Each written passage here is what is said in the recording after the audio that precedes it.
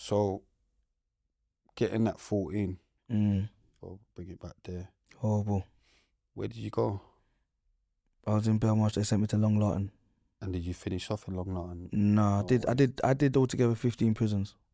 I was on tour. Talk us through. So when they sent me to Long Lartin, I was E-list. I was E-man. So Banana suit. A banana suit through my trial as well. I got caught with, I kept getting caught with mashes in Belmarsh. At that time, it was unheard of. You ain't got nothing. So Belmarsh at them times, me and my codie were flooding. So yeah, through the trial, getting caught with phones, and because it was a high-profile case, having the phones in Belmarsh. Yeah, of course, you're gonna be banana suit. Banana suit. Yeah, cool. So Some of your codies were on bail, right? 1. 2 and a female, two were on bail. One was a certified madman, so we didn't even know where he was. And then one was on bail. Mima. So flip him. Oh no, shit! There was a few actually. The white boy Danny, I can't even say names. Yeah, man, the case is done. Danny, Juma, yeah, man, yeah. There was actually a couple on bail. Yeah, they bust case anyway, so that's why. Yes, talk us through to where you went. Like your little journey through the system. Long Lartin, Wood Hill. Wood Hill. But yes, Carlo. As I go from it's Wood fine. Hill. It's the Real and the Most podcast. You don't have to whisper. Big up yourself. Big up Carlo every time. My Respect. dog. Yeah, man. I'm gonna shout you, my GGs. Drive safe, family. Tell Deeks stop going mad. Yeah. Yeah, he's going moving mad. Deeks is moving mad. Deeks moving mad. Big up Deeks every time. Big up Deeks. Don't slam the door, though. Yeah, big man thing. Thank you. Mind games.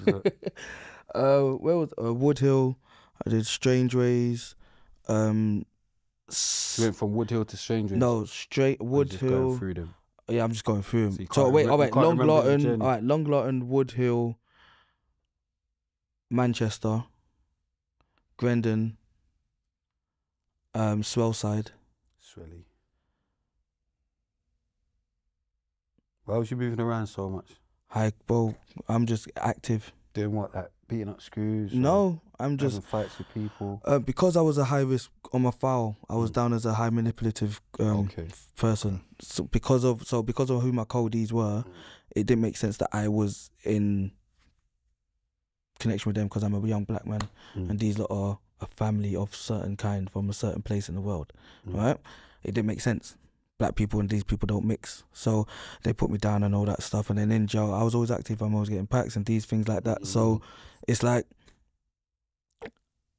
I was always getting moved. I'm always talking to them, always getting security moved. Like the big boys on the wing, I'm always having it with nothing's but can be chilling. Security move, Francois. Francois, you moving to this wing? Why? And you not moving.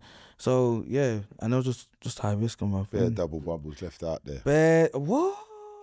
I left enough myself. Shit, bro. It goes back way, but there's enough man out here. I know enough people gonna watch it, but this nigga owe me money, fam. I know. Hey, listen.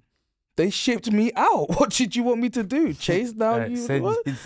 You send you a postal order or something, bruv? Like what do you want me to do, bruv? They shipped me out. Shit, thank you. Shit, saved me some coins. I ain't gonna lie.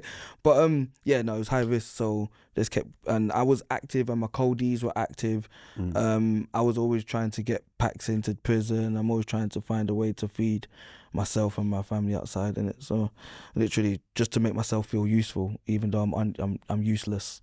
So that was the silly mind frame that I was in, to think that even though I'm in jail, I can make money and send it out there, and as long as I'm sending out money, I'm the man, or they're gonna think of a certain way, and I'm still doing something. When in actuality, I kept putting myself in positions within the prison to keep taking myself further away from my family, with less contact and more stress and more harm to myself, because I'm putting a target on my back, because man them in prison always want to have the plug or have access to it and things like that, and they will end up snaking you. Like I got snaked numerous times. Watch this. Did you ever get robbed? Yeah. Got robbed, yeah? Yep. Man robbed you off your pack? No, not off my pack. No. No, I mean in jail. Yeah, no, not off my pack. They robbed my cell though. When I wasn't there, I ran up in my cell, no, I mean took all my shit. You robbed you. No, I've never been robbed from my That's what happened to the Z, innit? No. One of my guests. Yeah, no, I've never been robbed from a pack. I've robbed people for the pack, but I've head bust open numerous times. I've been rushed, almost died. Man tried to take my neck out. Mad, all them, yeah, madness. I've been, been through the mill. Like most men that I've done a certain length of time. You do a certain length of time. You do a certain prisons. Yeah, it's Must different. be 10,000 hours. You're going through shit. Yeah, it's not easy. It's not easy ride. It's PTSD Ginga Jay. Do you see what I'm saying? So Wife. Yeah. Long Larton and Swelly. Yeah. Swelly's dangerous, isn't it? Swelly's dangerous. I went to Grendon, which is therapeutic, Joe. Which is nonsense. Yeah. I lasted. They kicked me out. Yeah, nonsense. Anytime you start hearing therapeutic, Joe, you just know there's bare bacon. Bare bacon. But they kicked me out after 3 months. I didn't last. They didn't. Yeah, they said they didn't want it. Yeah, they said they didn't want it. But that Joe did help change my perception on how to look at officers. Manager gave you an idea or something. You had to change. You had to switch it up. I'm not even. I'm not even looking. I'm not even looking. At him. He's just very touchy on the prison stuff and thingy. But I'm cool. saying he clocked. Yeah, no. That prison, the therapeutic community gave me a different perception on prison officers because all of them are trained psychologists in there. So they had just a different approach on how to be an officer. So when I got kicked out of there, the screws are trained psychologists. Yeah, every officer in the therapeutic community is a trained psychologist. Everyone's on mind games. Mad mind games.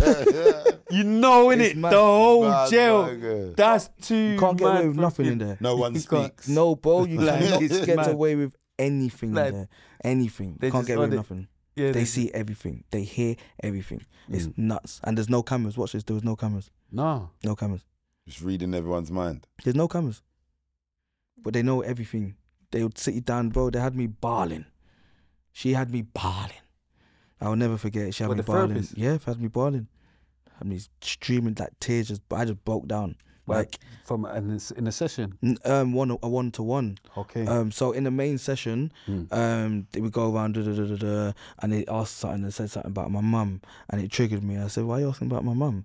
And they said, because you mentioned her a couple of weeks ago, but I said, listen, my mum's got nothing to do with what I'm talking about. Like, they said, yeah, but clearly she does because you must have I looked at Mr. Man in such a way, like, yeah, it can go, it's now, say something else, forget therapeutic community, I'm launching you out the window because you're bringing my mum into a touchy situation anyway. So I was getting triggered, very heated. But that's why you're there in the therapeutic community, to get challenged like that and to get fucking, to resolve for therapy. Yeah, they know what. But boom, I managed to calm myself down. But yo, she took me down. She took me out to the room, and she said, "Why don't you talk about your mum?" I was like, "What do you mean?" She goes, "Every time you mention your mum, we don't talk about your mum."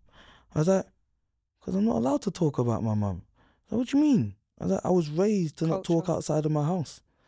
What do you mean? I said, I can't talk on my mum, but just know my mum's there, innit? My mum did everything she could. That's it. That's all you need to know. Everything else separately about my mum has nothing to do with you. She goes, I know your mum's ill.